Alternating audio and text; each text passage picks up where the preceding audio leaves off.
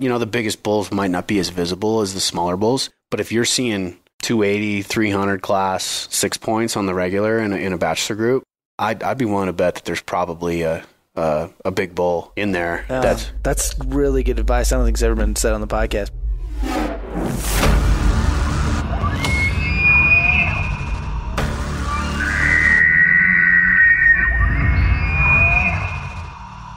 Hey, fellow elk fanatics, if you're completely obsessed with elk hunting like me, then join me every Wednesday for tips, tactics, and stories on elk hunting, from elk hunting legends to fellow DIYers. This is the Rich Outdoors Wapiti Wednesday.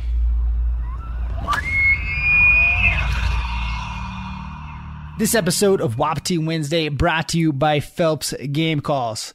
Phelps Game Calls are hands down my favorite diaphragms, and I've tried out just about every diaphragm on the market, and the amp frame is what I carry. The amp frame, not only is extremely easy to use, but they're the most consistent calls you can find and extremely durable. As someone who can blow out a diaphragm in just a few days, the first time I used one of the new amp frame calls, I was blown away at how long it lasted. I can get a few weeks out of a single Phelps diaphragm versus a couple days out of just about any other diaphragm on the market.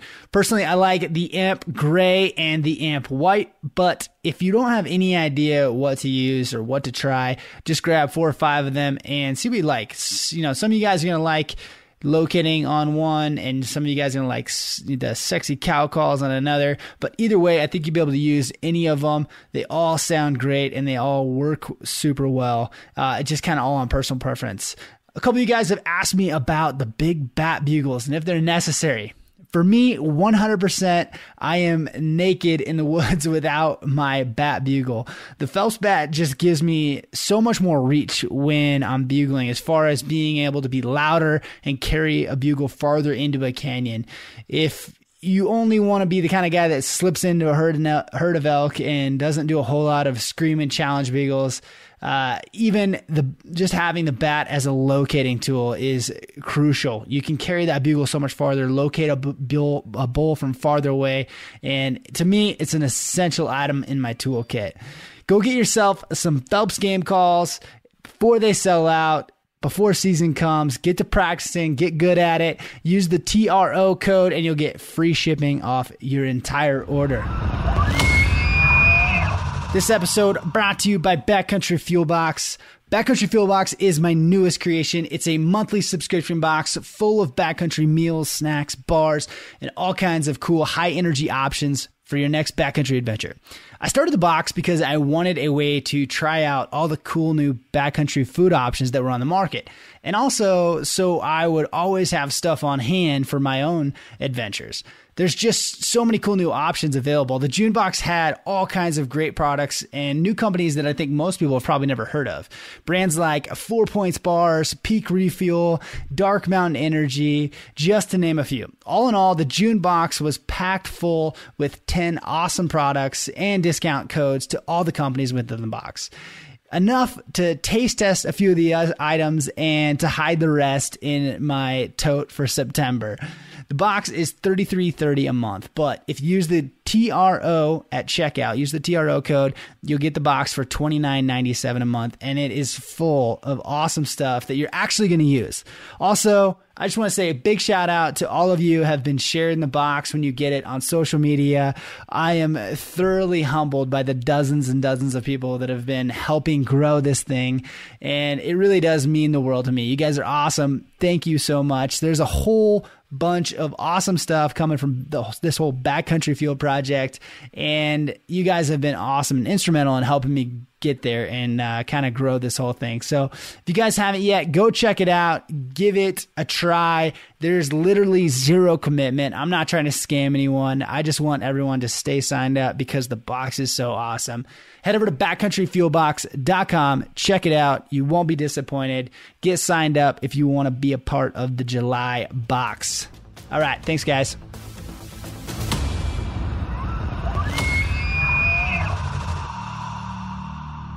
All right, Ben. Welcome to Wapiti Wednesday. September calls. I love that hat, by the way. Where did you get? Is that whose hat is that? So it was locally Weston Paul started a brand. Okay. And he had like good altitude September calls. And then here in the last year, Travis and Zach from Montana Wild kind of took over for him. Just, Weston was, I think, busy with family and just didn't have the time to put into it. And I was wondering if that was Zach and Travis's thing, or if it's something else. No, it's they took over. Oh, it was originally done by Weston Paul. So I need that hat. I like that hat. They're good. Yeah, they got them. I just checked. I got a buddy that had commented on it, and next time I go see him, I'm gonna bring him one. Nice. So I just wanted to make sure that they had inventory and they were going to be available. Zach was out shooting the other day. I should have told him to bring me a hat. There you go. It's crazy how many people are in Bozeman. Yeah, like, man. Right. Yeah, podcast listeners probably get tired of hearing this, but I'm like, man, it's like we could do podcasts every week with someone in town. Yeah, just about. There's a lot of swinging dicks in town when it comes to the hunting industry for sure. And I'm not one of them. I'm not proclaiming to be one. I'm just a guy that gets out there and gets after it. So kills big bulls. I try. Yeah, I try. So done pretty damn well. I've been fortunate. I mean, it's not like I just walk out there and do it. It's a lot of time. Yeah. A lot of time spent. It's I've been asked by several new hunters, what it takes, and I'm like, well, I think about 90% of the guys out there go out for the first time opening day or the day before opening day, and they have a plan, but they have no clue what's there and what's to be expected. And I've got a friend that just moved here. He's lived all over, and he hit me up with that question, and it's fresh in my head. I told him, I'm like, you know what? Hunting season is year round. It's just only certain days you can actually shoot the animal. Yeah. I mean, you're hunting for a game plan when the bell dings. And I think I compared it to like MMA fighting, just as a weird example. These fighters don't just step in the ring and throw down. You're talking like months of preparation.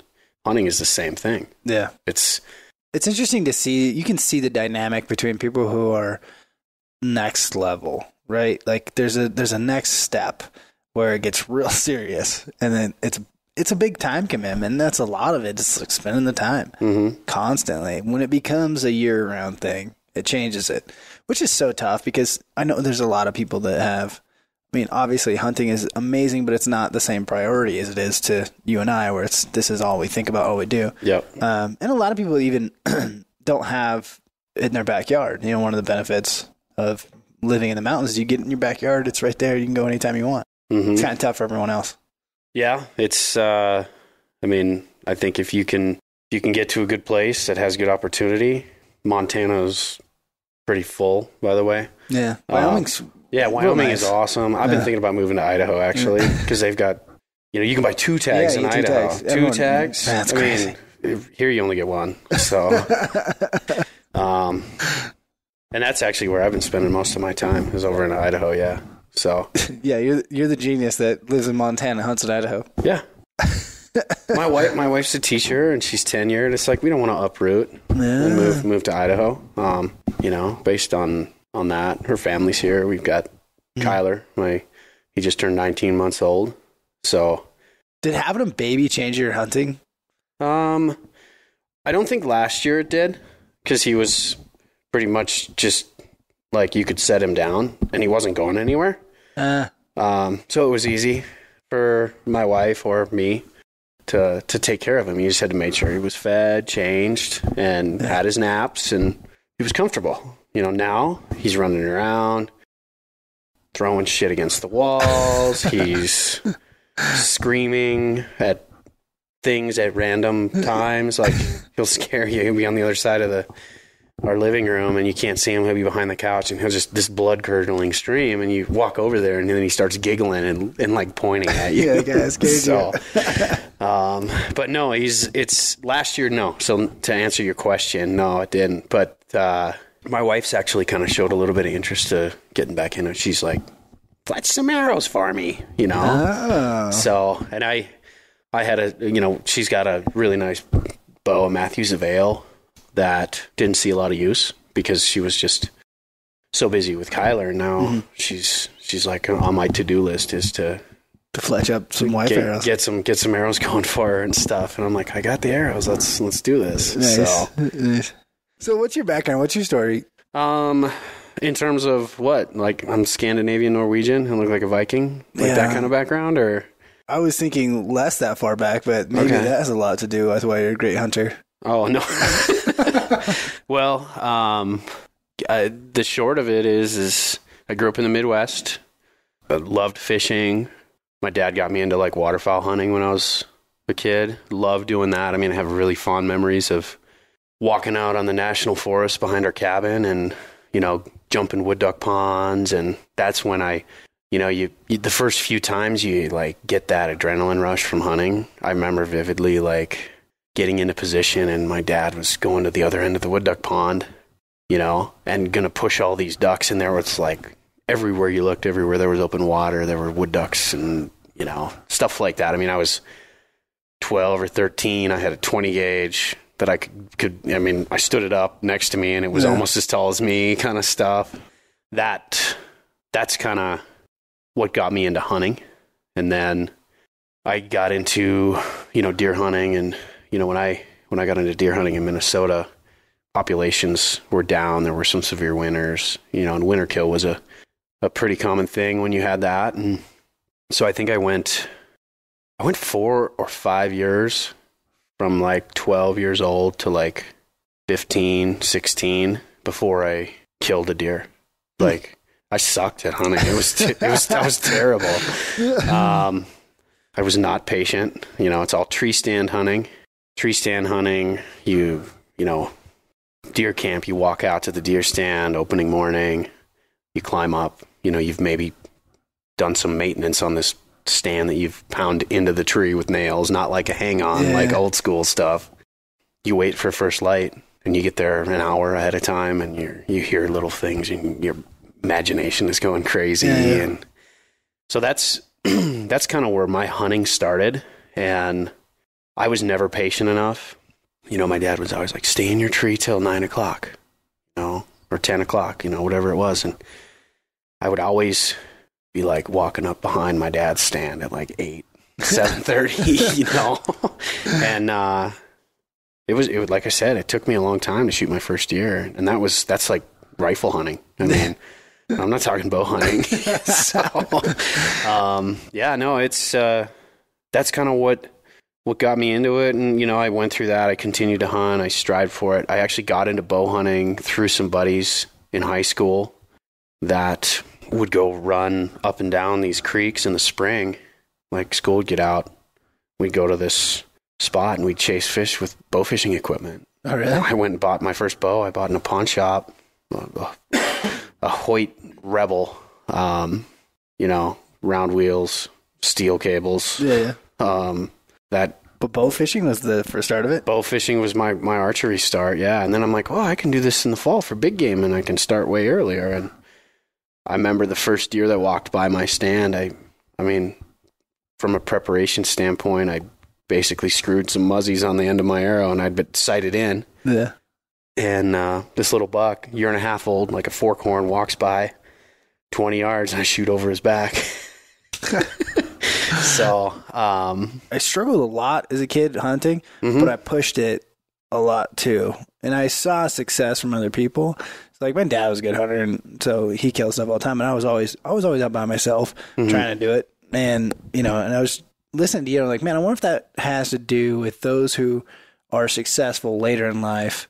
What cultivates that drive, that next level? We were talking about things being that next level, and so I wonder what pushes that in some people and not in others. I mean, I think anybody that's competitive, that that has drive to be successful at something, if they're met with failure the first 20 times they try something, they're either going to walk away from it and completely abandon it, or they're going to work through it and they're going to use that as motivation.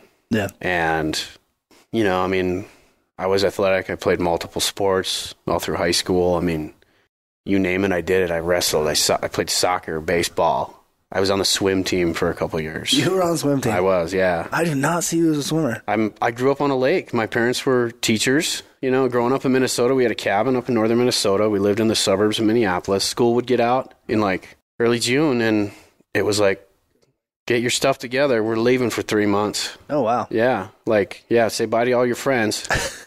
And I hated it. I was Really? like, I want to go hang out with my buddy Josh and Nick and ride bikes around till midnight and do dumb stuff, you know, all the Hood rat things with hood rat friends. Exactly. And, it kept me out of trouble for sure. Cause I still managed to get in trouble.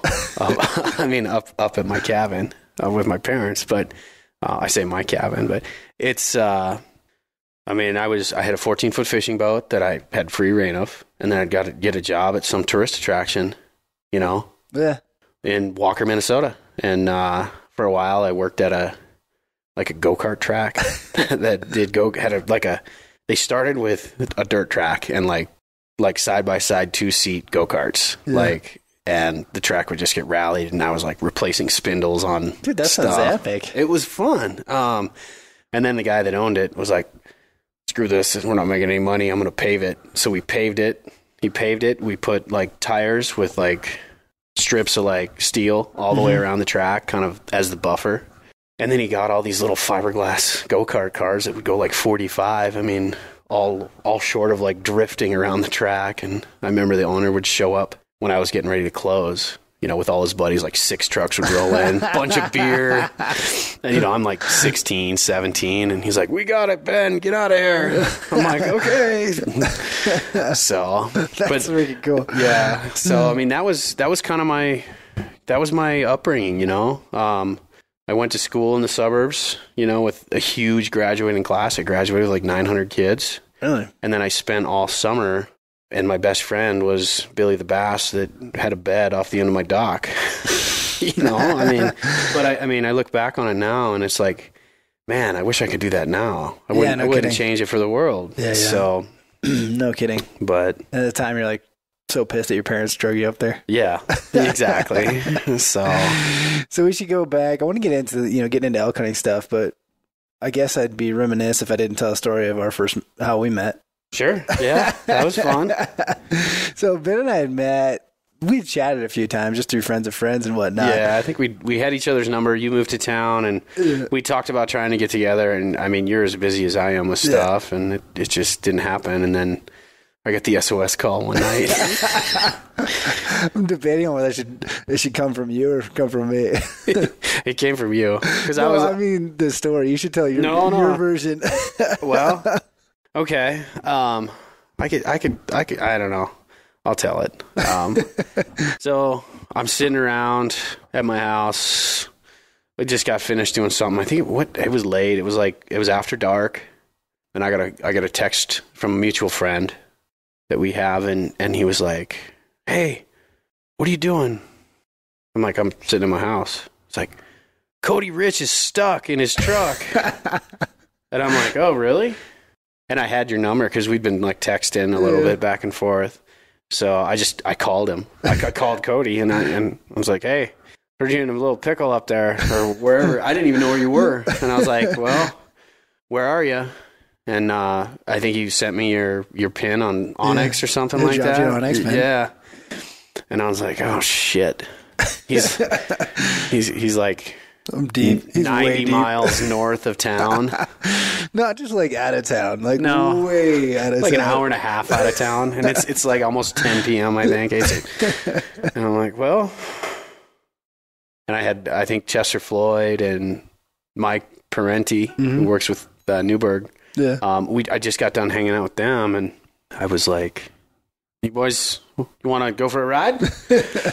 And we jumped in my mountain rig, my mountain truck, and just bombed. Gassed up. It was like I grabbed a few, snatch straps and a snatch block. So if I needed that and all the supplies that I had for recovery mission for recovery, and I didn't know what kind of vehicle you were in or anything. I might have asked, but I don't recall you like thinking, oh. I'm like, oh, it's a full-size diesel truck. I'm like, I'm screwed. I got this 1987 4Runner that's built pretty solid. The funny thing about that situation is like, it's not necessarily a Tuesday, but back home, you know, you always have buddies or someone. And so I think it was one evening I was like, hey, Kels, let's go for a drive about, and end up going on a drive about. You know how it is, end up 100 miles away from home. Who knows where you're going to be? Yep. And I was like, this road looks fun. Or it wasn't even fun. It was like I had literally not gone up a couple different roads because there's snow drifts and still. And this was this spring when it just started to thaw out. And going up this road, everything's dry, fine, great, looking good. And then I hit just a little bit of snow and a little bit of mud. It must have been a wet spot. And it was really nothing. Like spun a little bit, but not bad. And then I was like, oh, no big deal. Like, fix this. Ended up monkey jacking around with that truck. And the problem was, like, whether I was going forward or backwards, she started sliding towards that cliff all the time. And you just kept getting a little bit closer and a little bit closer. And I mean, I got nothing to dig with. I am zero prepared. Like, no toe strap, no shovel, no nothing. So I'm like digging out with a flat rock and trying to like place rocks and like getting every time. I know I only got so many times before I get too close to the edge to try to just walk it out of there, and just monkeyed around for probably 2 hours or so before she just got too close to the edge. And I'm like, it's either do it at 100 and hope for the best, or we're gonna do nothing. It's here. either a big win or a big fail. Yeah. So you're kind of at that point. So and I was like, man, who am I gonna call with a winch? So I hit up Andrew, and then I remembered Ben. I was like, oh yeah, Ben's got wheeling gear. Yep. So Ben came to the rescue. So I'm sitting there at midnight, and Ben shows up. I was pretty happy to see you. Yep. Kelsey was even more happy to see you. I think she had said that you guys had like, what were you watching? Game of Thrones or something like that on like an iPad, or listening to the book or something? Yeah, she was listening to that book, the Game of Thrones book. Yeah. Yeah, it was pretty funny. So that's how we first met, in the woods. Rightfully so. Yep. Midnight. I think had to get me out. We got home at like 2 a.m. Yeah. It was fucking late. Definitely. And so there it is. There's the story of how we met. Yep. So when you get into elk hunting, I mean, when did that kind of start? So I after I, back to where we were with me and the deer hunting thing. So I got a wild hair. I was, running an archery shop to start hunting other species, just because there isn't the opportunity in Minnesota you just have tree stands for deer. I didn't have any farm permission or agriculture to get on or anything like that. It was all big woods. And I started looking into North Dakota mule deer. I read, now this is kind of cliche, but Cameron Hanes' book, right after he wrote it, that backcountry one. Yep. I read that book and I was like, dude, I got to do this. Yeah. And then fell in love with Western North Dakota out in the Badlands, chasing, mule deer. And, coming from where I'm at, I'm shooting at a 1.5-year-old anytime I have a chance. Yeah. In northern Minnesota to like a 2-year-old mule deer is like, oh my God, that thing is huge. It's like it's a 3x2 and it's got crab claw split on the top. And so I got into that, and then it was every year. Every year I went out there and I loved it. And I'd get to like Fargo for like a 3D shoot or something, because I used to shoot pretty competitively, archery. And I get to Fargo and I just get giddy. I'm like, oh my God, I'm like 5 hours away from mule deer country. I'm like, I got to find a way to do this more often, or be able to go out more. And the company I was working with at the time, I was with them for like 3 or 4 years, Sportsman's Warehouse. Okay. And I'd done a bunch of store sets for guys, our district managers, and, done some training of other archery technicians and stuff like that. And they're popping up stores all over the place. Colorado, they're doing 6 to 7, 8, 9 stores a year. And I'm like, I think I want to move out west somewhere. And I wanted to move to Bozeman. Well, I shouldn't say I wanted to. I wanted to move out west. Yeah. I'd never been to Bozeman, and I was looking at like Colorado Springs as an option. Boulder, I think, maybe. And I I was kind of at the point where I was going to put in, and then I ran into a guy at ATA because I was working with Vapor Trail Archery at the time, tying strings on the side.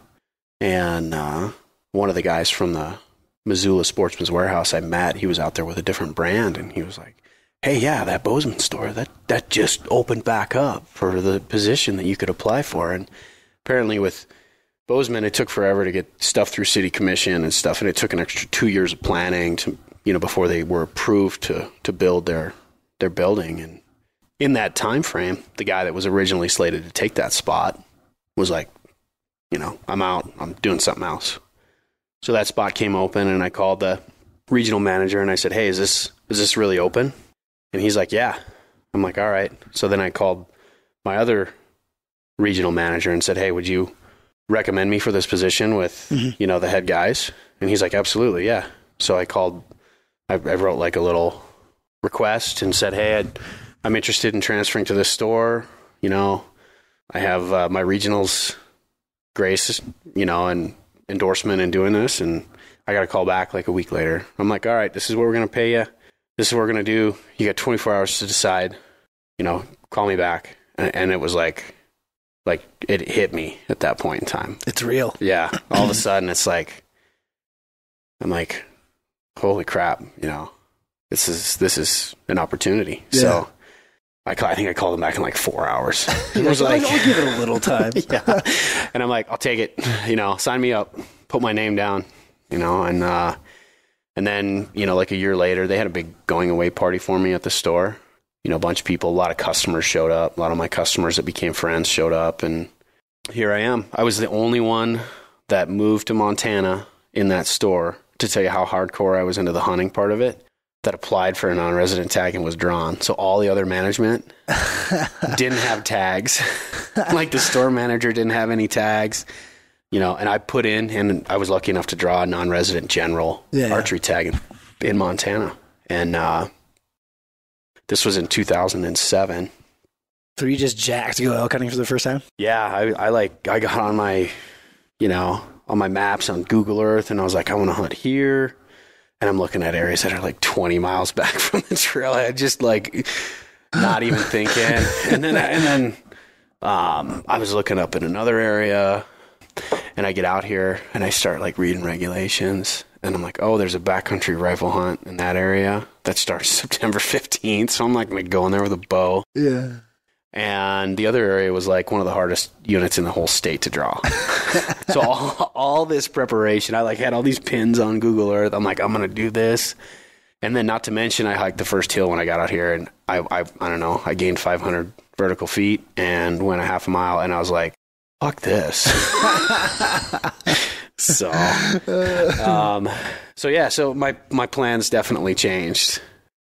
But in that first season out here with a non-resident tag, I was able to kill my first bull. Really? Yeah. How did that happen? It was a cluster. Holy crap. Get some insight from some local guys. Yeah. Say, yeah, go try in there. That's a good area. Ended up, I had my Badlands 2200 pack, just Danner boots, I mean, just like, wow, I was doing that type of hunting with that kind of stuff, I mean, it's good stuff, but man, has gear come a long ways, and there's a lot better options now. But got to the trailhead, planned on doing just a day hunt, hiked back, got to the trailhead at like 3 a.m., 4 a.m., something like that, hiked back, got about 3 miles up the trail, got into some bugling elk right at sunrise. Nothing really happening. What was your reaction first bugles? I don't know if that was the first bugles you ever heard, but like when you first heard a bugle in the woods.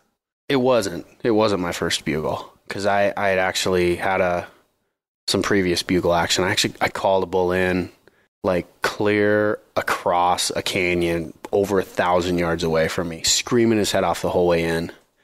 And I hit him up in the backstrap at like 35 yards, like the week before I killed this bull. So not only did I have killed one bull, but I had two opportunities. And he was a big 5. He was like, not like a rag 5, but like those big 5s that have a big like split whale tail at the top. What was your reaction in the first bull? You screaming all the way into you. You get a shot. You're just on cloud 9. Like, I'm never not having no turned into a big pile of literally like, I mean, it's like I remember the first few times I saw elk, and it was like, they're like horses with horns running through the woods. They're huge, you know. I'm used to dealing with 130-pound deer and stuff out of a tree stand. They look even smaller when they're down below you, and you're like at eye level with these giant animals, and it's like, wow. No, I remember it was crazy, and the scenario for killing this bull, I mean, it was like I said, a cluster. It was a shit show. We got all the way back there.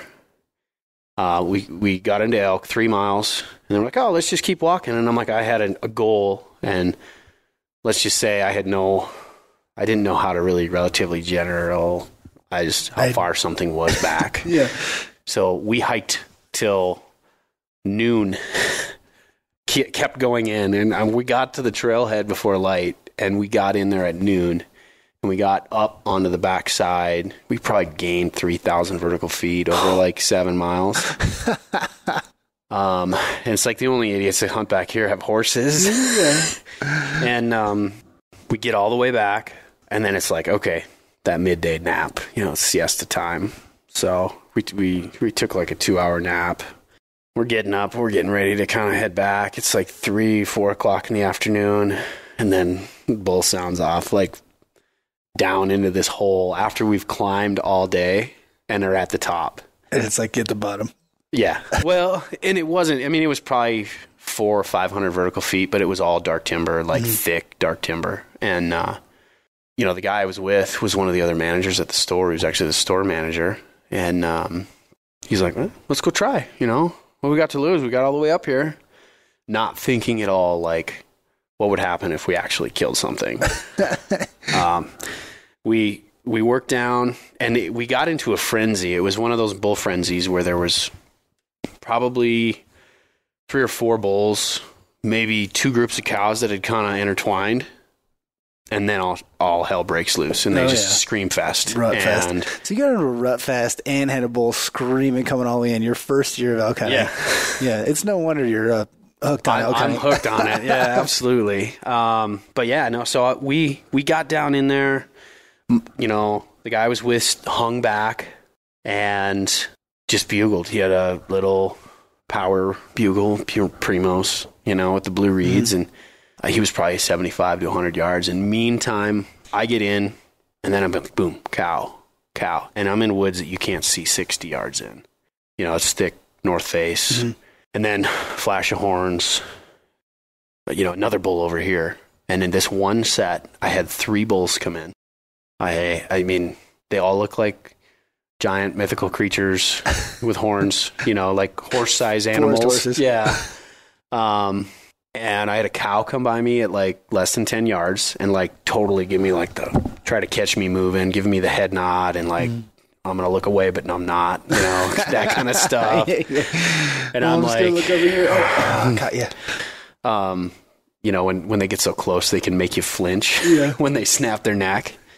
And the bull I killed raked a tree down the hill, probably 40 yards from me, during this whole story, how this whole thing kind of unfolded.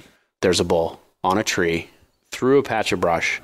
And knowing what I know now, I would have moved into a position to shoot right off the bat. But there were elk coming from every direction. And, one of the bulls was at less than 20. Another bull was probably at about 40, and then with the cows and everything. And then I'm like, okay. And I'm like ranging everything with my rangefinder all over the place and trying to get a fix. I'm like, he's going to come because my buddy's back behind me bugling his head off. And he's getting him all riled up. And sure enough, as soon as he was done raking that tree, he just started kind of side hilling away. And I found an opening where I could see basically the vitals. And I had ranged that stuff. It was like 44 yards, and was able to cut the shot. And he ran down the hill, and I went back up, got the hunting partner I was with at the time, and walked down, and we started, just like little Christmas trees, just drenched with like foamy, frothy blood, like good lung hit. So, and then... it's good. Yeah. And then we ended up starting to follow him after a little while. Now it's like 6 p.m. Oh, God. And we follow him. It was a low hit. And my experience now with low hits is that they die, but it takes them a little longer than if you like center punch that lung. You hit a lower ventricle in the lung, it deflates the lung, but there's still some function there because it's not filled up. And we ended up bumping him out of a bed. And now he's gone probably a quarter mile. And away from the trailhead. Oh, yep. Up mountain. We've hit the bottom of this draw and up the other further. side. And now we start to get into some broken meadows and stuff like that. And the last spot that we bumped him was right on the edge of one of these meadows, and he angled across this meadow that was probably 400 yards wide. We could get a little speck of blood about every 10 or 15 yards. So I'm starting to kind of deflate. I'm like, so my first season, this is like the second elk that I've hit. The first one I know is fine. Yeah. Because I waited a half an hour and then I walked down the hill, and he was so fired up. The first bull that I hit in the backstrap, he went down the hill about 100 yards and stayed there for a half an hour while I waited thinking that, he's going to die. It was a high hit, but it was downhill. And talking yourself into it. Yeah. Just be positive. And I get down there, and where he was standing, there was a small plate size rock, flat rock that had a spot on it with maybe 20 little drips. And that was it. And there was no drips on the other side. It was just on the one side. And I walk over the hill. He barks at me a half an hour after I hit him and runs down the hill. And I'm like, yeah, he was fine. Yeah. So he was so fired up by the calling that he wanted to wait it out. Elk are patient, man. Elk will wait forever if they're convinced something is there. It's like when a deer busts you in a tree stand. They'll sit there and stare at you for 20 minutes. Yeah, you've seen deer stare at a tree limb for an hour and a half. You're like, man, that's a patient deer. So anyway, back to the story. Yeah, so that was the first bull. Now the second bull, this one that we're tracking, we've bumped him once, and again, I know I'm basically on. This is uncharted territory for me. I have no idea how tough elk are. I'm thinking, I don't know what to think. Inexperienced bow hunter guy with elk. With zero confidence because you already lost one. Yep. And we get down, we finally kind of get a heading on this bull. We kind of mark the direction and figure he's running. He's going to run in a straight line. He's not going to zigzag or anything across this meadow. And we get a bearing on the other side of this meadow, and we walk over there. And then when I get to the other side, you hit this uphill about 30 yards, real steep, and it's one of those 4 feet wide. It looks like somebody's been running livestock through there. Yeah. One of those trails on those steep hills. It's black. Yeah. And he's laying right at the top of that hill. Oh, really? In a bed. Didn't make it up. Couldn't get up. Yeah. He had bled out. Great blood the entire way. And then after that last bump, he made it across that meadow, ran out of gas. And I walk up there, and he's kind of throwing his head. And this is one of the shitty parts about hunting, if you ever have to finish an animal like that or something. And I just started knocking arrows and, getting in position. And, I think I shot him twice more right through the lungs both times. And, he was dead where he was. I could have walked away, and he would have expired. But you hate to see an animal suffer like that. And that was my first elk. It was brutal. Yeah. And at that point, I think if you take into account the routes, it was 9 miles from the trailhead. Oh. On a day hunt. So you learned a little bit about where you shoot elk on your first trip. That was still to this day the furthest I've ever gone for elk. So looking back, super successful now, but what advice do you think you'd give yourself in first year? Scout. That's how I find success now. I feel like it's not an opening day whistle. You don't start opening day. You know the tree that elk's going to walk by opening day. And without being in the field beforehand, you're not gonna know that.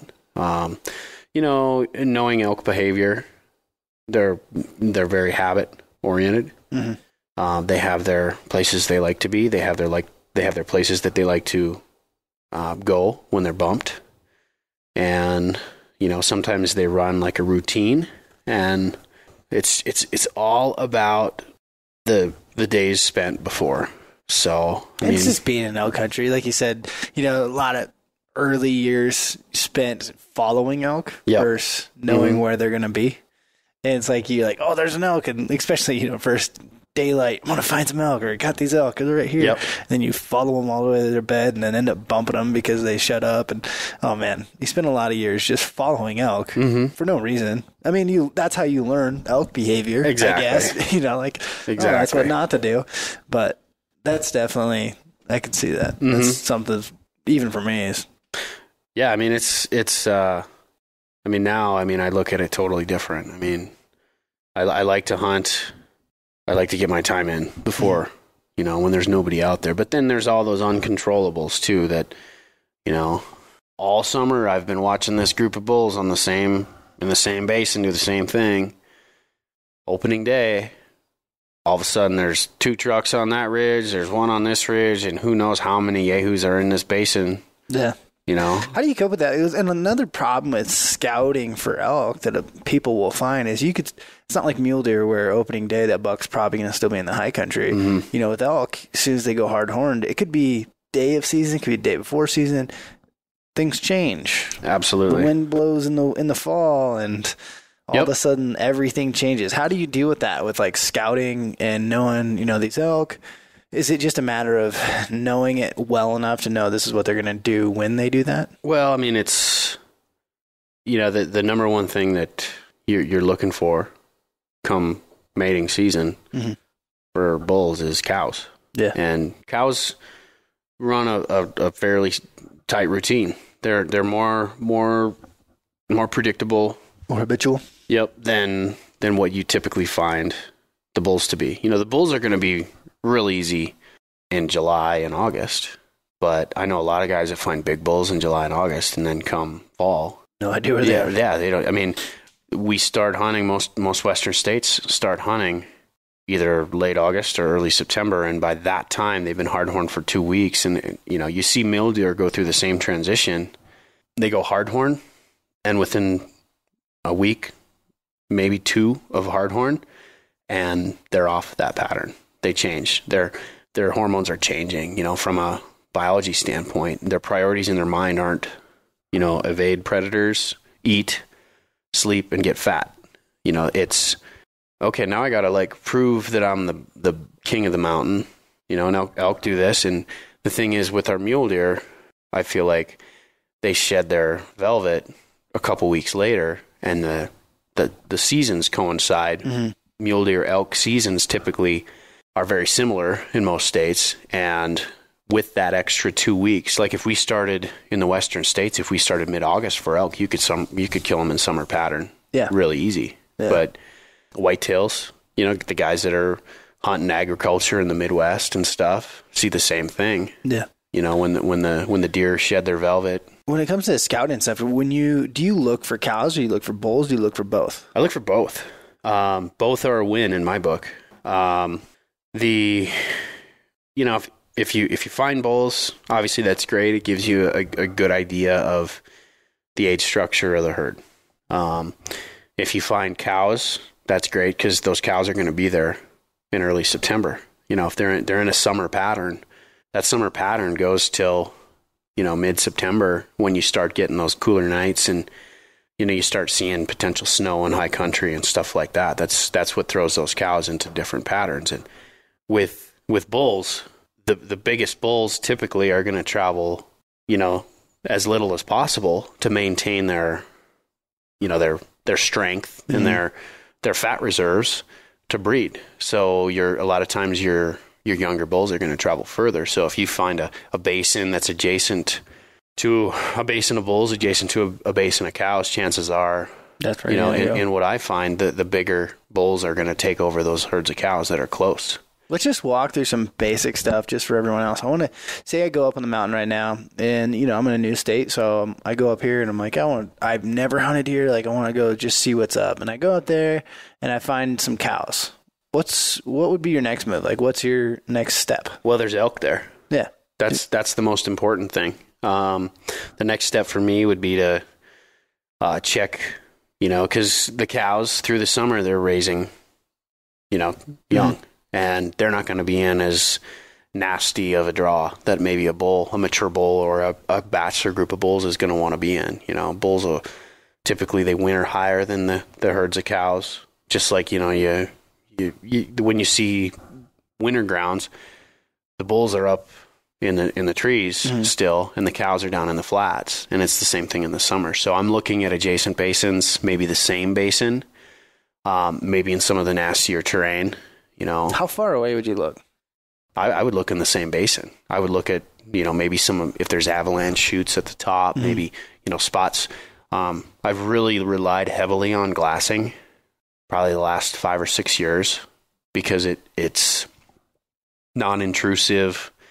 You get a good idea, and with good glass, you can really tell what an area is going to produce. The bachelor group that comes out, the biggest bulls might not be as visible as the smaller bulls, but if you're seeing 280, 300 class 6 points on the regular in a bachelor group, I'd be willing to bet that there's probably a big bull in there. That's really good advice. I don't think it's ever been said on the podcast, but if you you'll see areas that have, bachelor groups are all like little 240, 250 bulls. Mm-hmm. You get pretty good assumption that, there's going to be a little bit bigger, but it's not like you're going to go 150 inches bigger. Yeah. Maybe one, but, like you said, like if you're in an area and you're looking at bachelor groups that are that 300 size, mm-hmm. you're in a good area. And that's the thing. If they're hanging out in the open, typically that's a younger age class bull before they go like in visible, and horned ungulates are all very similar. They're all gonna, you hit these big elk, big deer, muleys, whitetail, doesn't matter. They hit a point where they're the most sensitive to pressure. They're the most sensitive to daylight movement, things like that. And then as they get older, I feel like they start to get lazy about it. Maybe they're more visible and things like that. You see it with guys that are targeting the same buck that lives in the same, draw on an Iowa farm. That all can kind of translate. It's just animal, behavior. It does seem like there's like a middle ground where, a bull gets to a certain age and he gets very reclusive and mm-hmm. and then as he gets older, he almost falls into those lazy routines. Yep. And that's when they get killed. It's like your bull gets into that lazy routine where he starts doing the same thing every year, same spot every year. Yep. And it just depends on if someone finds him or not. Yeah, exactly. So when it comes to that kind of scouting, we'll go back and talk a little bit. You find cows, let's go look for bulls. How is that different? How do you use, optic scouting and spending time behind the glass to find big bulls? Vantage, finding a high glassing vantage is huge. The higher the better. The other thing that I feel like is utilized fairly well, if you're hunting in an area that's primarily timber, cameras, your best friend. Mm-hmm. Get something that's got a long battery life because you want to have your cameras out. I put my cameras out in like June. All new batteries. They're good. In the warmer months for up to a year in some cases, that's what the manufacturer says. You never know if it's going to happen. And then the problem is if you get one of those little dancing leaves phantoms in front of your camera and you get back and you got to go through 3,000 pictures of nothing with a few animals here and there. But so I use cameras. And once I kind of get a figure on an area, I'll put cameras in early and I'll leave them and I'll go back and I'll move them right before velvet drops. So like mid-August, and then I'll put them on wallows. So right now they're in pinch points, travel corridors, bedding areas. And that gives me an idea of resident elk. I'm on a water source or a particular food source or a bedding area, like a bench or But in Montana, that seems like such big country. It'd be hard to like it is pinch points or food sources even. They're not. I mean, when you walk around in the elk woods, you'd know. I mean, while you're hunting, when you find that trail that connects two benches on a north face, that's like your pinch point. And you'll see those trails. Yeah. I mean, not just time in the woods, spending that time. I mean, if you didn't, new area then, and that's all great information. I'm not downplaying it, but if you go to a new area, somewhere you haven't spent a lot of time, what's your scout look like for that? For, you're looking for big bulls, obviously.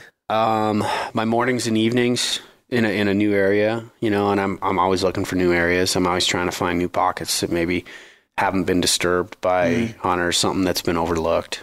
Again, it's going to be glassing. Mornings and evenings, these animals are crepuscular, so their time of movement is low light periods and at night. So they're not going to be out in the heat of the day moving around typically. On occasion they will be, but it's not normal. And then during the day, if I want to look through an area that I feel like is an area I want to have had eyes on, I'll walk during the day, try to stay in the timber. That's where you find those little benches that aren't on a map, those little bedding spots where, 10 to 20 cows can be in something that, that's 60 foot by 100 foot on a hillside. It's flat, it almost seems like they carve beds out in they've been the same beds for years. Yeah, exactly. And you'll know as soon as you get in a nice north-facing timber slope, it's like, this is an elk haven. Do you ever worry about bumping elk though in the summer? I do, but I feel like depends on time frame, really. Yeah, I mean, I don't. July, it's not. I don't. Yeah, right now, like today is the 3rd of July, and if I bump something now, no, I'm not worried about it because it's gonna leave some scent. They're gonna bump out of the area through their escape route that they have planned, and then they're gonna within a week they'll or even later that day or tomorrow they might be back in that spot. Now in like August, like mid-August, when I'm going in there, like I'll try to view an area and make sure that there isn't a big group of elk in there before I go in, either with a morning sit or an evening sit. And, I hate bumping animals. And I've found that, hunting antelope, hunting deer, when it comes to spot and stalk, it really has sharpened my skills for elk. When I look at a scenario, I'm only going in on something. I'm like 80 to 90% positive I'll have a shot opportunity. Oh, that's so crucial. Especially with these big animals, you don't want to drop in, and it's about time spent too. I mean, I put myself in a position that I can spend a lot of time in the field come September, as much as I can, as much time as I can afford with my job, my family, everything. And, being able to say no because I know it's not going to work out. Just waiting for that right opportunity is so big. So big. Especially if you're in an area and you're fairly confident the bull's not going to get bumped anyway. Man, just waiting for that right moment. Yep. Crucial. The other thing I was going to say, we were talking about scouting. Actually going out this weekend, I'm going to hang some cameras. Now you got me second guess myself because I'm going to hang them on wallows, even though it's early. Yep. But I don't know that I'll get back in. I don't know. We'll see. I might. There's a couple of water holes I want to, head up to. But I mean, a water source is what a wallow is before fall. That's true. If it's isolated, if there isn't like a creek running down next to it, or if you're not going to be in until after they've been hitting these wallows. And one of them is actually, there's wallows in there, but I really like those springs that are sucked up into a nice straw that's in that dark timber. If you can find a spring that's in dark timber, on those 100-degree days, that's where those elk are going to be. Like it's north face, not a spot of sunlight hitting the ground, cool ground. Yeah. And so I spent a little time doing that, but the other thing I want to check is benches. I'm huge on benches, and this comes from being a Roosevelt hunter because some stupid Roosevelt will sit on a bench their entire life, and so I'm always looking for benches or even benches in ridges, to where if I got a finger ridge I can go and not mess with the timber patch. I'll work that finger ridge and check that bench and that ridge. And if it's got rubs, that tells me way more than anything else. Because if they're rubbing, that means that he's going to be there in September. He may be down in that dark timber below me, but I'm not going to go down there because I don't want to bump him. So, and there's probably a herd of elk down there if it's a good dark timber patch, like you said. So, like, you can be on top, check the rub lines. And then they rub pretty consistently in certain areas. You know, it's kind of marking their territory, going in and out of a place. And that's kind of how I use it. And you can tell, you know it is. You see a pile of freaking rubs. And you can just tell that's where they're going to be. Yeah, it's you know, get out, scout now, find those pockets, and if you've spent, you know, one walkthrough in that area, make mental note of where those spots are when you're back on that same hillside or in an area adjacent to that where you could hear a bugle. A lot of times you'll hear a bugle come. You'd be like, I know where they are. They're on that bench that I saw.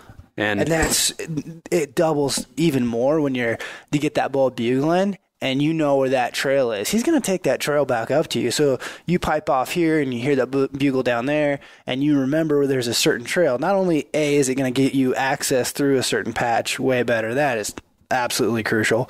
But you know where he's going to be coming back up through. And so you can kind of make maneuvers based on that. And like memorizing trail systems, so important. Absolutely. Yeah. So important. So it's what you have a GPS for. I mean, that's gonna help you out in those situations. And all you got to do if you go through and you map that main trail that connects maybe bench to bench and whatnot, you'll know I need to drop down 200 vertical feet and then I can make all the noise I want to and get ahead of him. You know, if he's moving in a given direction. Yep.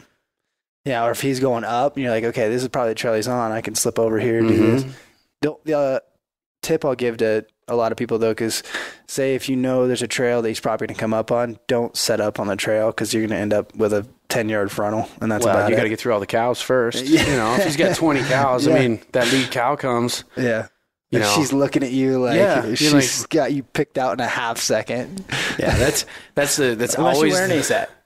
No, I don't know about that. I'm not even going to get into that.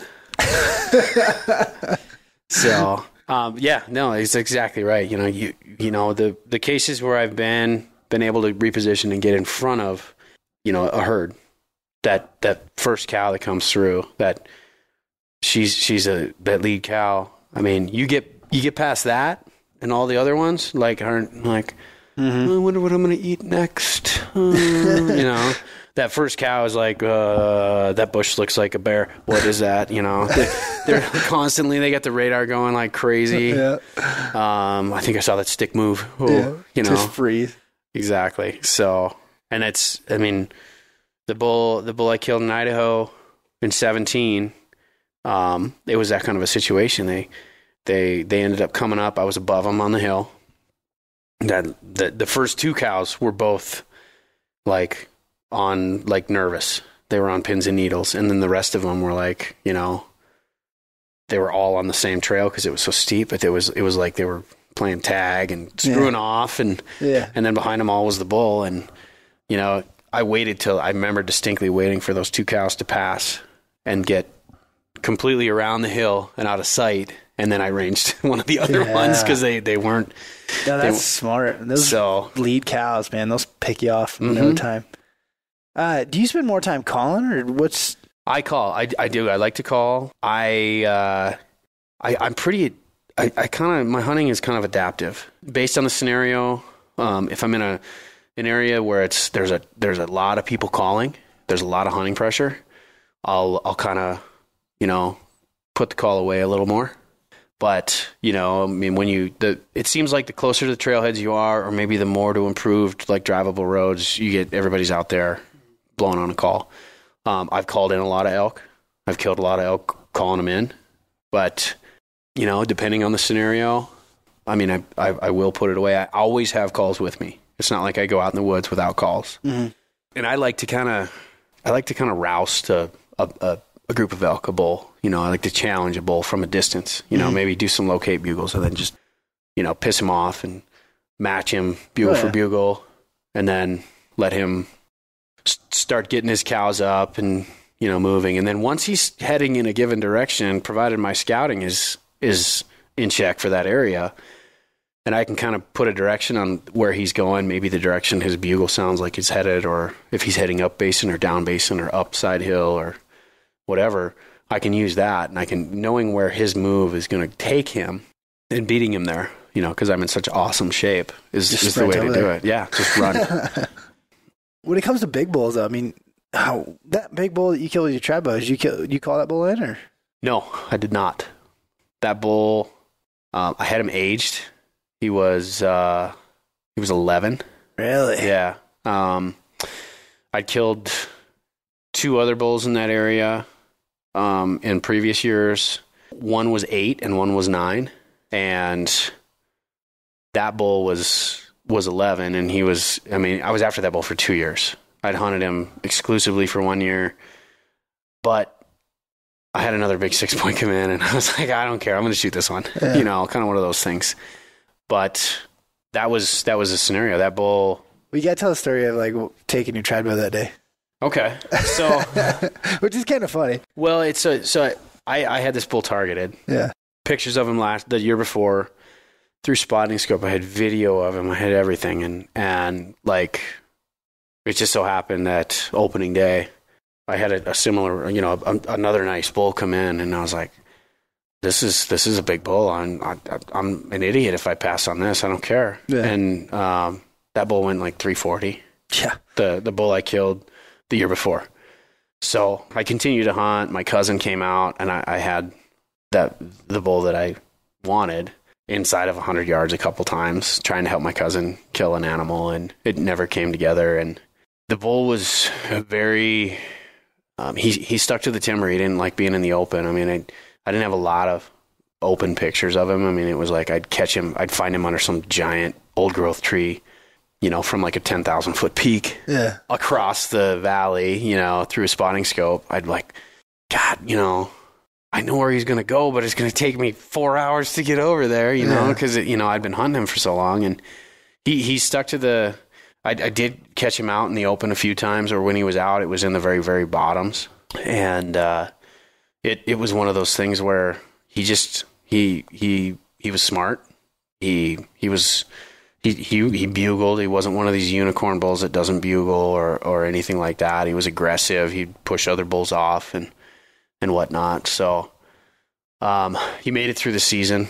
I showed up, the next year, started scouting, and found him right away. And I was like, yes, it's on.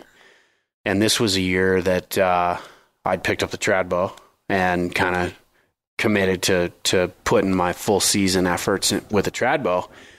And I'm like, hell no, I'm not on that bull. Yeah. So I had some friends come out. They hunted with me a little bit. And I'm like, with that bull in the woods here somewhere, I'm packing my compound. And I hunted with my compound for the first 2 weeks. And there was one advantage that I could get up on, and I could usually find him somewhere. And I think 4 or 5 days went past after we'd had a pile of snow. There was like 10 inches of snow that opening weekend. And wolves were very, very present that year, and they hadn't been the year prior. So I'm like, I'm just going to commit to that bull, and I don't want him to walk out at 40 yards because I wasn't going to take a 40-yard shot with a trad bow. I mean, yeah. I want to kill that bull. So I'm like, that's the animal that I'm willing to kill with my compound this year. Me and Aaron Snyder had a little friendly bet going. So I'm like, I don't care. I'm going to kill this animal with my compound. And you'll still be pumped. Yeah, exactly. And boom, like after that snowfall with the opening day, injection of hunting pressure, wolves, all that stuff. Shortly after opening day, boom, gone. Like I went 5 days without finding him. And I'd been from this crow's nest of advantage. I could see other side hills, and there's a little 6-point running like 8 cows, doing the same thing he did 2 days ago and yesterday. So I'm like, I'm gonna go down there, and I'm gonna try to kill that bull, And so after watching him for a couple days, trying my hardest to find this big bull I'd been after from the year previous, I'm like, all right. And I don't like to be labeled as a trophy hunter or anything like that. I mean, this is kind of a loaded term. Yeah. You're a treasure hunter. That's what I call it. Yeah. I like I like the pursuit as much as anything. And if I put the time into the pursuit, that's when the reward at the end of this long pursuit is so much cooler. It's not I fumbled into a giant. That bull will do. Yeah. So I'm like, all right, I'm gonna get my trad bow. And my cousin was hunting with me. That day we went. He was going down one ridge. I was going down another. I'm like, that bull's done the same thing for 2 days. I'm gonna go kill him. 3 days. This was like the third day. And he's like, all right, I'm gonna go down that other ridge there, and we'll just reconvene. And so I go down this ridge. I get way ahead of this elk. He was coming up onto a kind of a bench, a flat, open sage in the evenings. And the wind wasn't right the night before, so I was in a position where if he came up, I got ahead of him. He was going to push his cows right past me. I was going to get a shot. And the wind was wrong. I got into position, and the wind is going right into the hole that he's coming out of. I'm like, nope, this isn't going to work. So I boogied. I was like, I ran over, got up high on a vantage, and started watching, and he came up on the same bench he had been. And so the next morning, I'm like, I got you now. I know exactly where you're going in because I watched you come out. And he was basically kind of traversing this ridge down into this deep draw and transitioning onto the north face of the opposite side into the timber. It was all old growth. So I went and got way around and down at about the same level that he transitioned. And it's steep enough that I could see through the timber onto the sage hillside.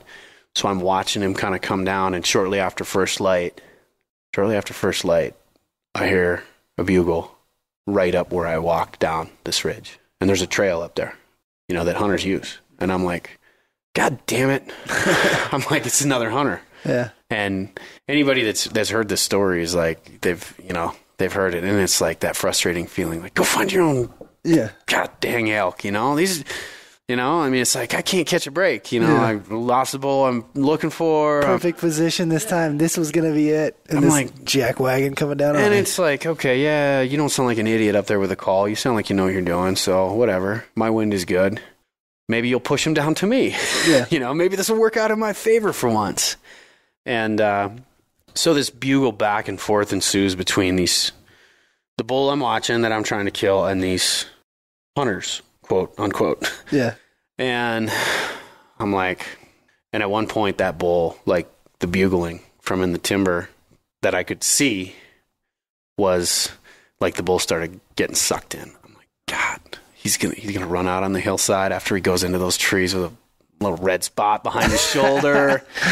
And I'm like, dang, and then I can't like walk around. I'm going to go up there. I'm going to have to help him haul the damn thing out the rest of the day. To be honest, that's kind of what was going through my head. And he went into the timber, and then he came back out, and I'm like, oh, there's no blood. Perfect. I was like convinced. And then that bull, instead of dropping down, I'm like, no, now he's not going to want to drop down onto this hillside because there's a hunter pretending to be a bull on this hillside that he wants to take his cows to bed on. So he keeps them level. He keeps checking the cows up on that sage where normally they'd be dropping down. I'm like, yeah, it's about my luck. Third day to do something the same is when it changes, know? And so I'm sitting there kind of like thinking, oh, well, what's my move now? Do I follow him and try to get him to come back? Because these other hunters hadn't come out or tried to pursue. And then I hear, and everybody's heard it, that noise that elk make when they run through the woods, that kind of hollow noise. Mm-hmm. That hoof sound. Yep, exactly. Hear a mile away. And I was like, holy shit, if there's elk. And I'm like, those were elk. And then it like all changed.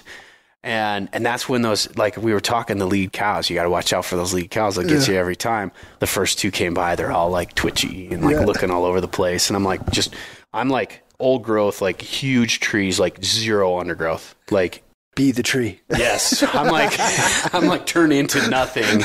They won't see you if you can, if you feel it. And sure enough, they never even pitched it. They never looked my direction. They were just kind of angling up the hill. They went by, kind of went around the corner, and then I'm like, boom, 28 yards to to the calf, and then another cow. And then I hear a little like wussy bugle, like, oh, it's going to be like a raghorn or something. And, like he was like on the trot. He was trying to, bugle. Yeah. And he kind of comes out on the same trail, and I could tell exactly because he jumped over the same log that all of them did. And I'm like, oh, that's a nice elk.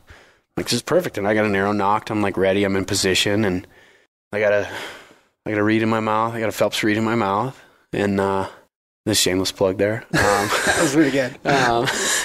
And he came into the opening that, looked like an aisle at freaking Walmart, down the hill, just 8 feet wide and not a tree or limb. Perfect. And I let out the most hideous dry mouth reed call you could ever think of. And he stopped like on a dime, like that. Perfect and I was like at anchor point. Yeah. And I pulled back, and then I kind of, felt my anchor with my recurve and pulled through, and shot felt good. It broke clean. And the arrow impact was a little low and a little bit forward, right, probably within an inch or two above like that point of the elbow. Like if you look at a broadside elk. Yeah.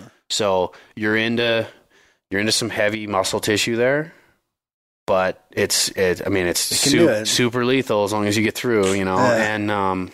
And he dropped on the shot, kind of rolled down the hill and ran. And I'm like listening, and then I hear this loud crash.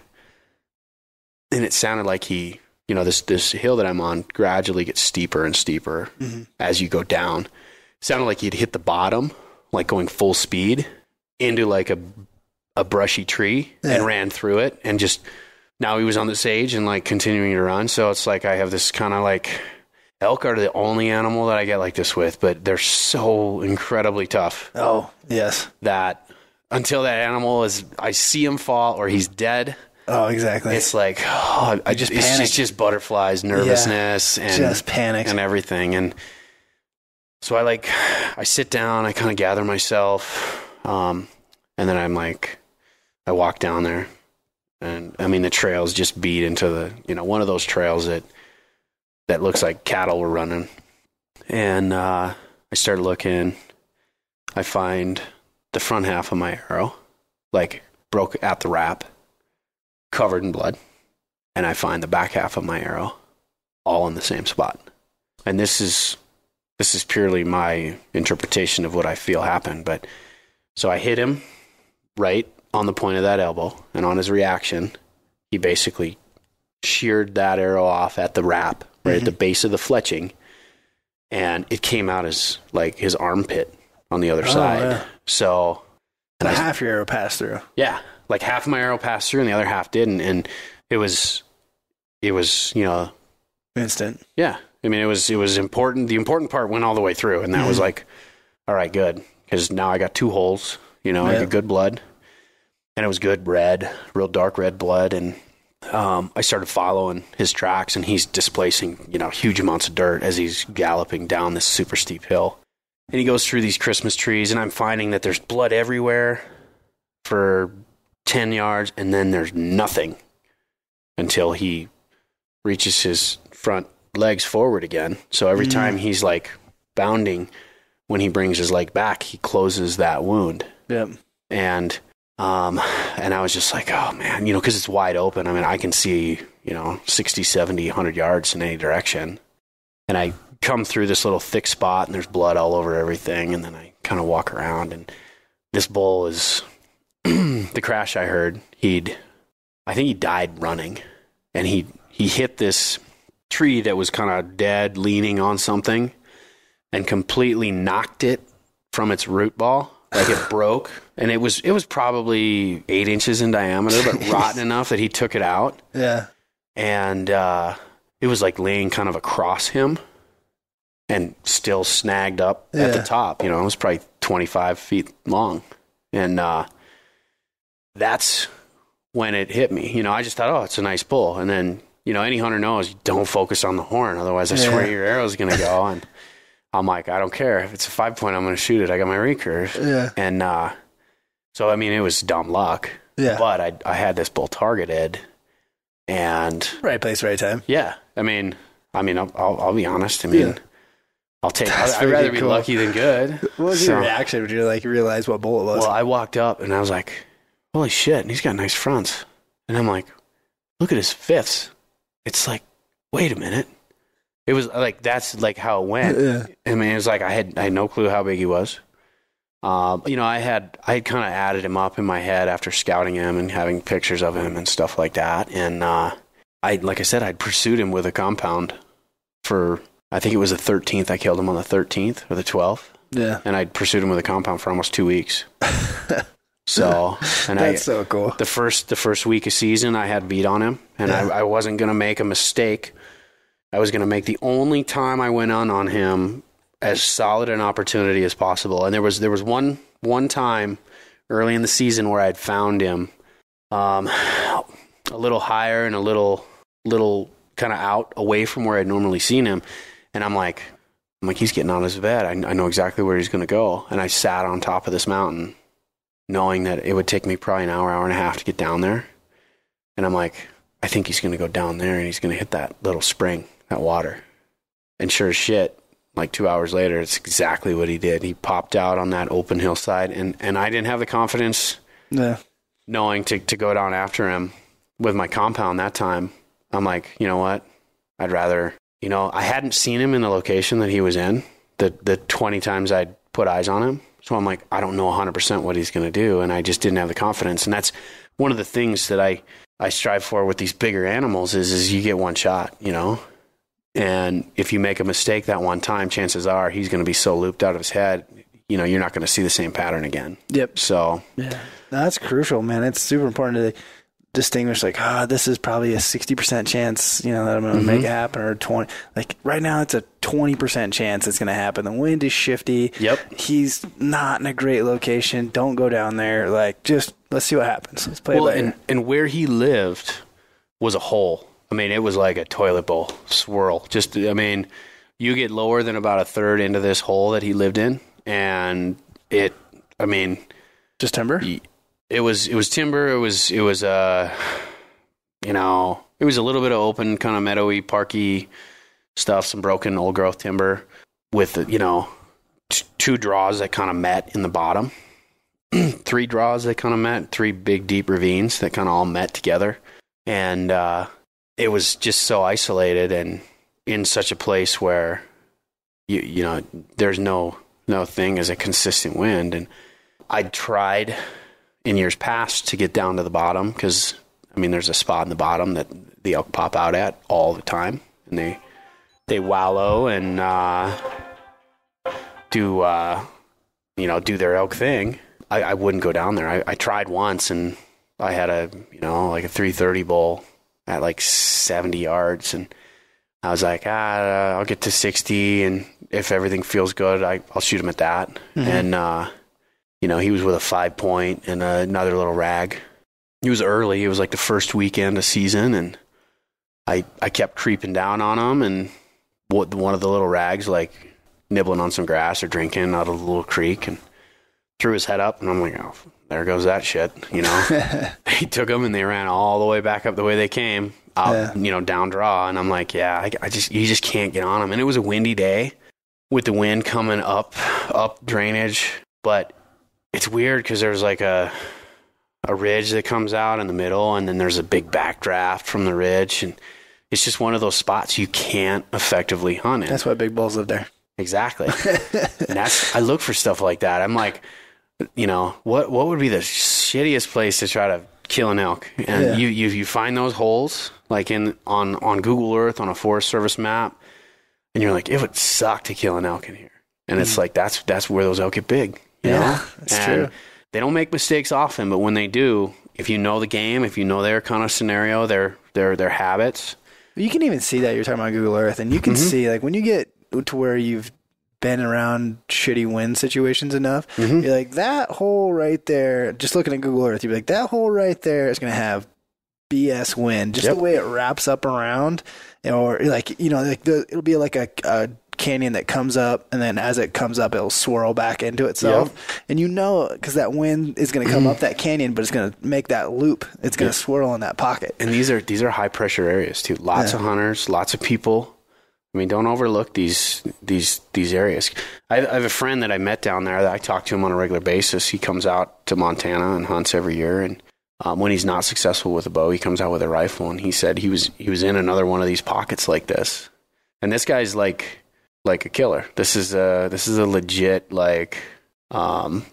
he's got credentials, for killing beyond what most people have, being, ex-military and everything as well. Like, he spent some time overseas and has some pretty, sniper training, stuff like that. So he got on a bull in a similar situation, and he found this bull one day and in a dark timber in one of these areas where the wind swirls.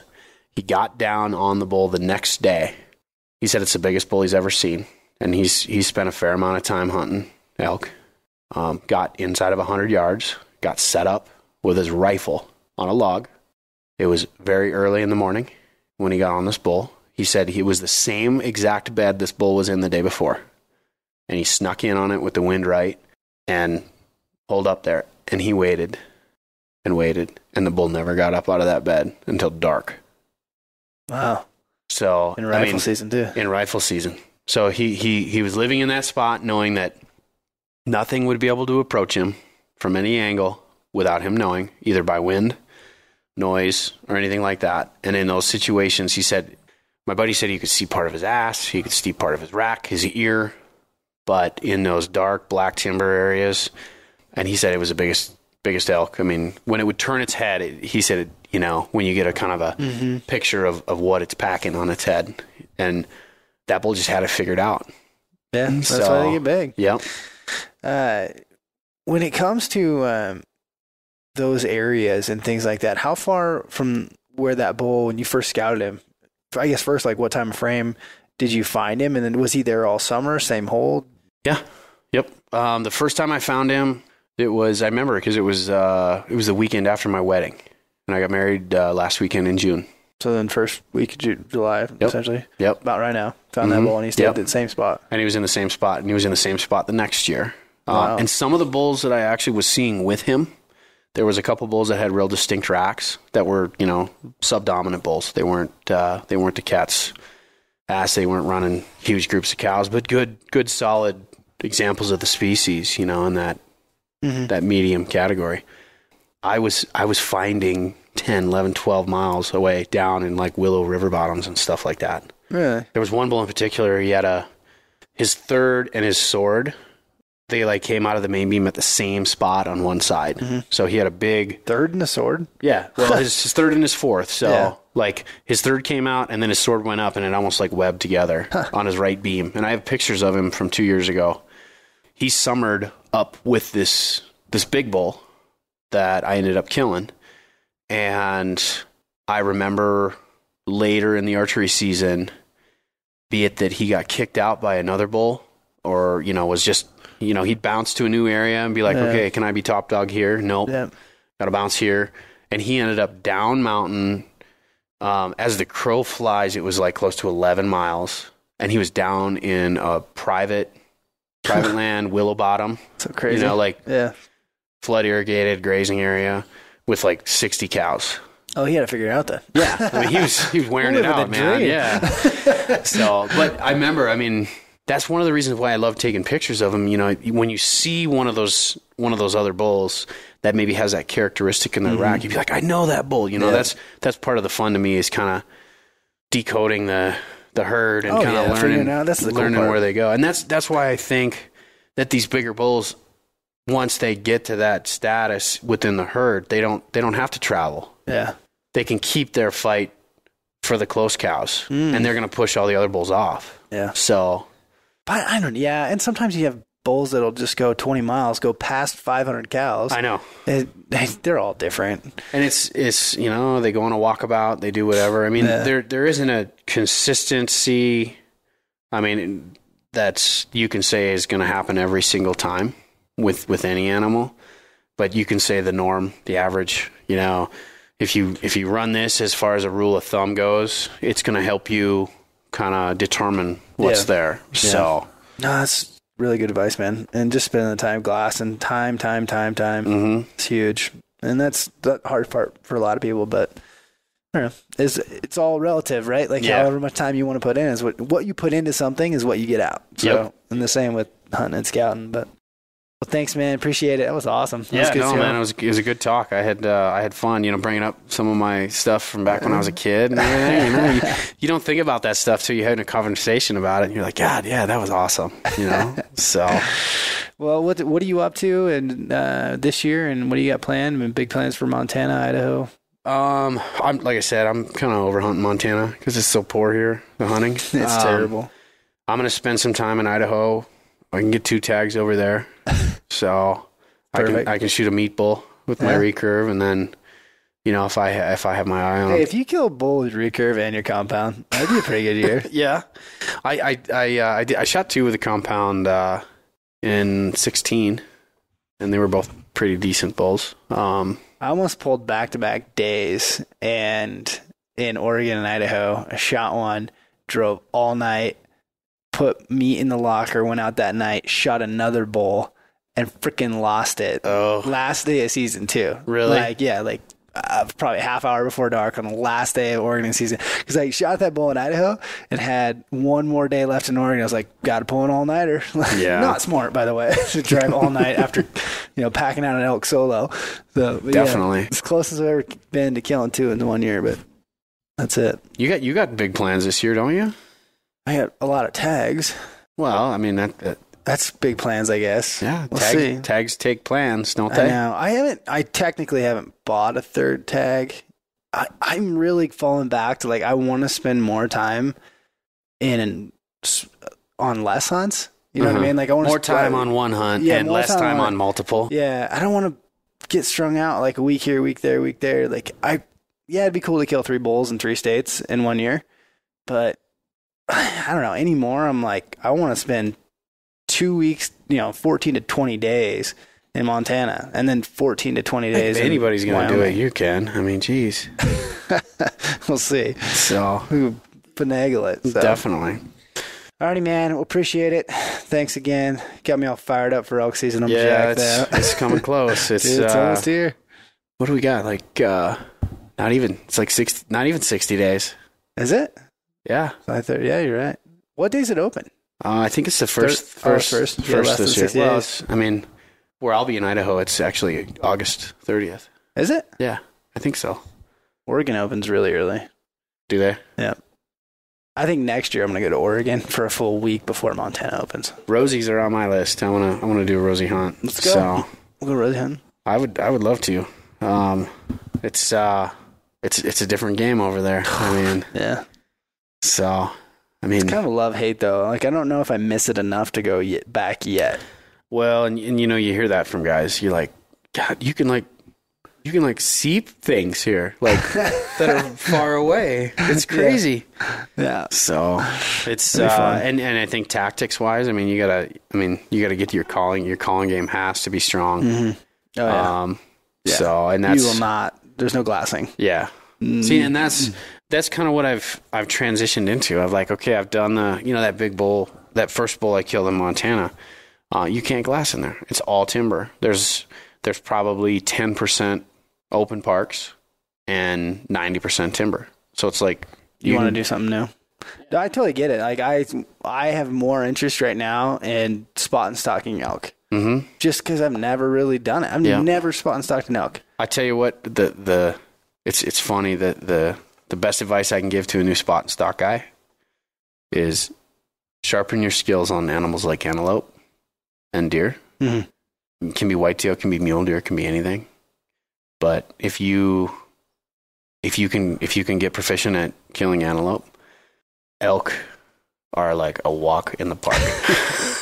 It's well, I spot and stalk 2 antelope with my bow, and then I went and hunted pigs. And my buddy Tony was like, I was like crawling. He's like, "What are you doing?" He's like, I'm like, "They're gonna see us." He's like, "No, that's not how it works." So like, I started spot and stock on antelope. Yeah, that's really all I've ever spot and stocked. And so then going backwards, everything should be easier in theory. Yep, absolutely. And that's the thing is I go from, Montana has an August 15 900 tag. We were just talking about that. Yeah.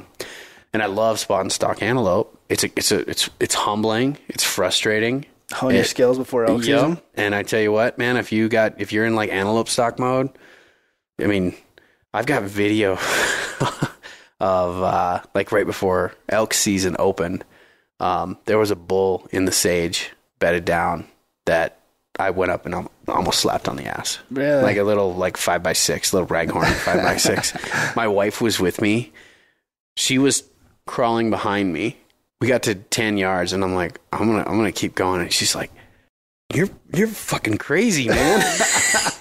It was and I still have the video on my phone. It's awesome. It's incredible. But it was like a sagebush was all that separated me from this bull. And it was windy as all get. I mean, like perfect stalking conditions. And like if I could have got between those 2 sage bushes, they were too close together without making any noise. But he kind of heard me and stood up and was like, "Whoa, what are you?" And he takes off. But he did the stereotypical stop broadside look back at like 40 yards. Oh, yeah. So could have smoked him. I mean, if I would have been hunting, but it was during antelope season, and it was like, this would be a great learning experience for the wife because she was out hunting with me, and I've kind of fallen into the easy routine. I've killed my antelope the first couple of days of season. The last couple of years out of blinds, I killed one with a recurve. I killed numerous with a compound prior to that, and the blind thing, people bag on it and stuff like that, but it's a really, really effective way to hunt antelope. Oh yeah. And I've been so keyed into elk, it's like I want to get my antelope taken care of right away. That's literally what we were just talking about today. Like, I would love to go hunt antelope, and I haven't hunted antelope in a couple of years. I think in 2014 I shot my last one. So I would love to, but man, I feel like I have so much scouting to do with 2 new elk hunts.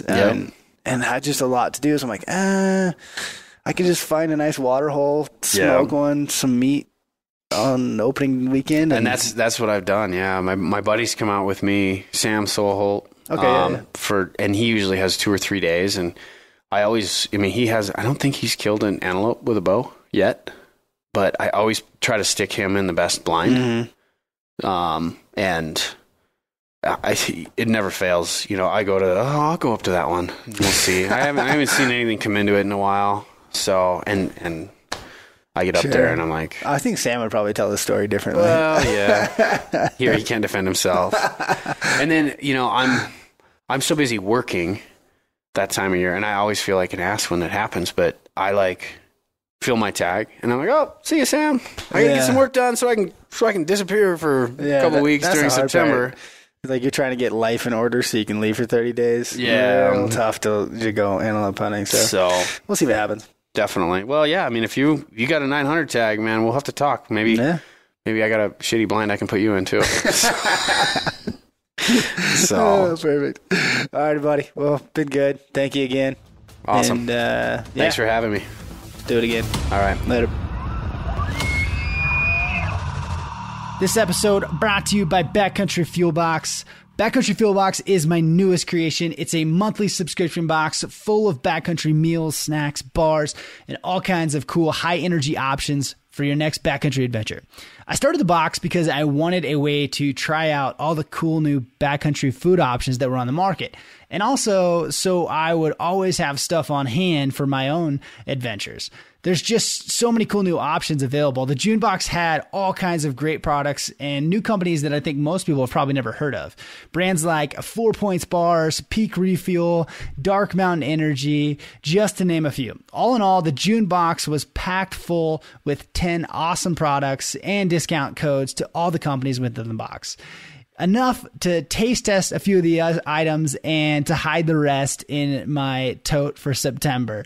The box is $33.30 a month, but if you use the TRO at checkout, use the TRO code, you'll get the box for $29.97 a month, and it is full of awesome stuff that you're actually going to use. Also, I just want to say a big shout out to all of you who have been sharing the box when you get it on social media. I am thoroughly humbled by the dozens and dozens of people that have been helping grow this thing, and it really does mean the world to me. You guys are awesome. Thank you so much. There's a whole bunch of awesome stuff coming from this whole backcountry field project, and you guys have been awesome and instrumental in helping me get there and kind of grow this whole thing. So if you guys haven't yet, go check it out. Give it a try. There's literally zero commitment. I'm not trying to scam anyone. I just want everyone to stay signed up because the box is so awesome. Head over to backcountryfuelbox.com. Check it out. You won't be disappointed. Get signed up if you want to be a part of the July box. All right. Thanks, guys. This episode of Wapiti Wednesday brought to you by Phelps Game Calls. Phelps Game Calls are hands down my favorite diaphragms, and I've tried out just about every diaphragm on the market, and the amp frame is what I carry. The amp frame, not only is extremely easy to use, but they're the most consistent calls you can find and extremely durable. As someone who can blow out a diaphragm in just a few days, the first time I used one of the new amp frame calls, I was blown away at how long it lasted. I can get a few weeks out of a single Phelps diaphragm versus a couple days out of just about any other diaphragm on the market. Personally, I like the amp gray and the amp white, but if you don't have any idea what to use or what to try, just grab 4 or 5 of them and see what you like. You know, some of you guys are going to like locating on one, and some of you guys are going to like the sexy cow calls on another. But either way, I think you'll be able to use any of them. They all sound great, and they all work super well. It's just kind of all on personal preference. A couple of you guys have asked me about the big bat bugles and if they're necessary. For me, 100%, I am naked in the woods without my bat bugle. The Phelps bat just gives me so much more reach when I'm bugling, as far as being able to be louder and carry a bugle farther into a canyon. If you only want to be the kind of guy that slips into a herd of elk and doesn't do a whole lot of screaming challenge bugles, just having the bat as a locating tool is crucial. You can carry that bugle so much farther, locate a bull from farther away, and to me, it's an essential item in my toolkit. Go get yourself some Phelps game calls before they sell out. Before season comes, get to practicing, get good at it. Use the TRO code and you'll get free shipping off your entire order. Hey, thanks for tuning in to Wapiti Wednesday. If you guys have questions that either we didn't cover in this episode or you just like to see in future episodes, be sure to drop us a line at info@therichoutdoors.net, or be sure to join the Rich Outdoors Insiders group on Facebook for more information as well as some really cool gear giveaways. Thanks for listening, guys.